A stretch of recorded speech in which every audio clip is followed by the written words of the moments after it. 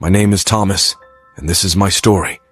A story of love, sacrifice, and the bittersweet journey of fatherhood. From the moment my daughter, Emily, entered this world, my heart belonged to her. I wanted to give her a life better than mine, a life filled with opportunities, dreams, and happiness. I worked tirelessly, my hands bearing the marks of labor, my body pushed to its limits, all for her sake. Days turned into nights as I poured my sweat and dreams into my work. Each step I took, each effort I made, was a testament to my love for Emily. I watched her grow, her innocence turning into curiosity, her shyness into confidence. I wanted to shield her from the hardships I had faced, to make her life a canvas of hope. But life has its own plans, its own rhythm. As Emily blossomed into a young woman, love found its way into her heart. A love that wasn't just for me anymore. A young man entered her life, and I watched their romance bloom with both joy and apprehension. I wanted her happiness above all else, even if it meant sharing her with another.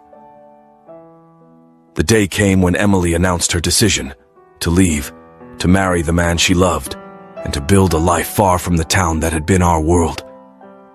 The news hit me like a wave, a mixture of pride for her and a pang of loneliness within me. My sacrifices, my dreams for her, felt like a distant echo in that moment.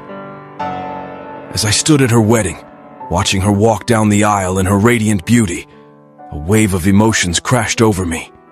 Her eyes, once filled with admiration, now held a distant look, a look that told me that her journey was her own, and I was just a part of it.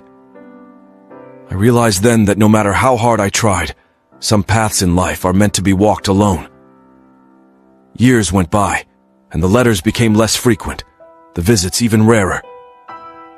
Yet, her absence didn't diminish my love for her. The pictures she sent painted a picture of a life well lived, and I was content knowing she was happy. The sacrifices I had made, the sleepless nights and aching back, suddenly felt worth it. In the silence of my home, I often closed my eyes and saw her as a child, full of wonder and innocence. I cherished those memories, holding on to the warmth of her embrace, the sound of her laughter. And though life had taken her away, I found solace in the fact that my sacrifices had allowed her to chase her own dreams.